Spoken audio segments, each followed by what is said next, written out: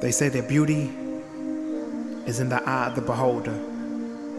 So I want to tell her that she is beautiful every time that I hold her.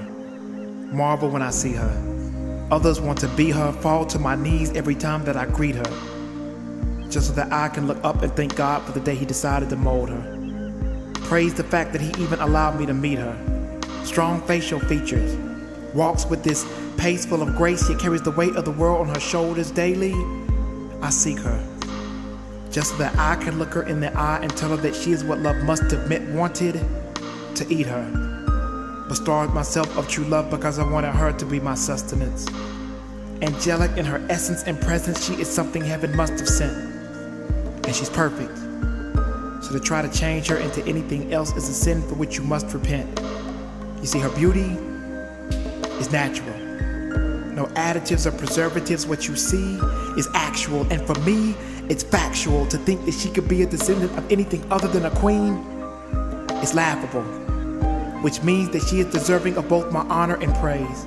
From her conception to her inception to the end of her days, she has peered through my soul with this powerful gaze, taken the ice around my heart and set it ablaze. See, she is one of God's greatest creations. And she has given man one of his greatest sensations since fire. And her words, they inspire. Have had men following them from the days of now back to the Greco-Roman Empire. And others, they aspire to be what she's been, but to do what she's done. Raised her man to the sky with the watchful eye, raised the sun, and convinced him that he can ascend even higher. Allowed her man to take the lead, but knows that anything he achieves means nothing if he isn't beside her.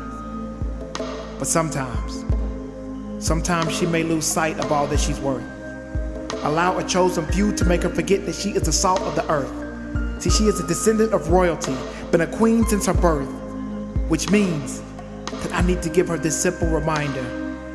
When it seems like she has lost her faith in men, it is then He will find her.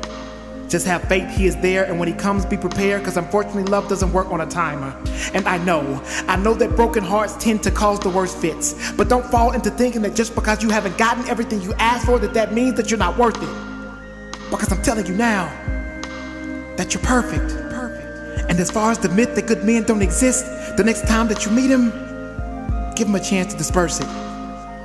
Because if it really is true that beauty is in the eye of the beholder, and love is blind, then in time she will find that beauty is in the way that I hold her. It's more than skin deep, it makes men weep, and I hope it makes her remember the things that I've told her.